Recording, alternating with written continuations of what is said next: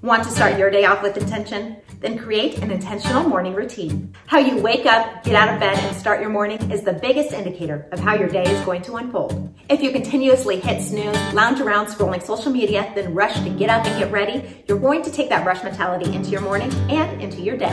But if you have a plan, you get up with your alarm, you keep your mind free and clear of distraction, and you center yourself in positivity, the smoother everything is going to be. Even better, if you can find a way to feed your spirit first thing by doing something that you love, your daily intentions are going to be magnified. So give yourself the benefit of creating an intentional morning routine that supports your soul, and you'll find your days flow better and your intentions flow freer. For more intentional living tips, follow the Intentional Home and Living at CourtneyMyers.com on YouTube and on social.